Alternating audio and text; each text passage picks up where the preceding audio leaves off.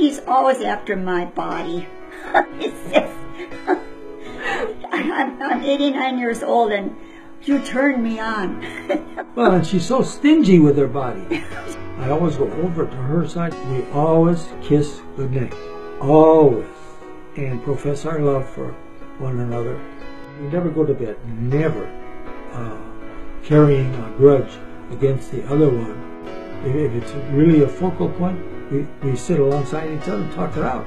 But then it's always kiss goodnight. The important thing in a marriage is to be nice to each other and to be good friends, to remember that all the time. The other night,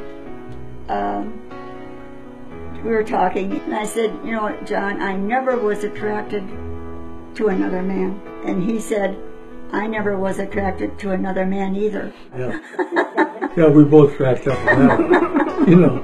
Well, that's it. You got to make each other laugh, too.